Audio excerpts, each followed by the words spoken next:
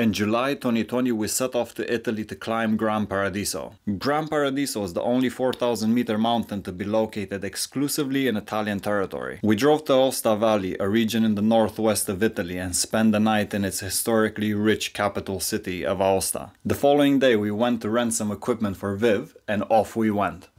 From Aosta we went past Valsavarenche to our starting point. There are two main huts that serve the mountain, Chabod and Vittorio Emanuele. We stayed at the Chabod hut, since its route crosses a glacier and it's overall more interesting.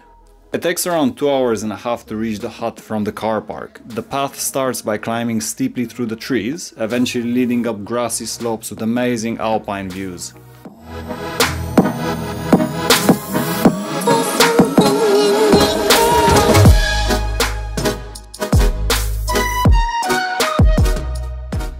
We then continued hiking past the refuge to scope out the route that we'd have to do in the dark the following day.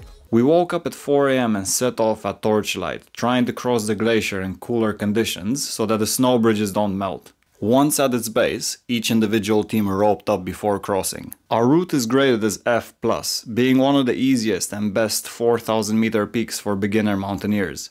Some experience for glacier travel is needed, and care has to be taken in the last airy section of the summit.